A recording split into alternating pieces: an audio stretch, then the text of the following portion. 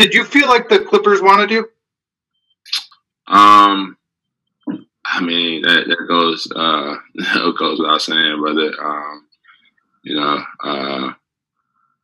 Apparently not if I'm, on the other side.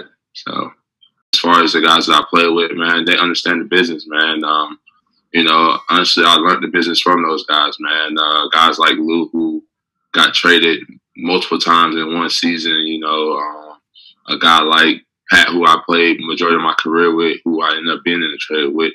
And, they understand and basically taught me that this is a business. No matter, if you're not basically one of our top tier players in our league, man, which we all know who those players are, everybody is, expendable to any level. So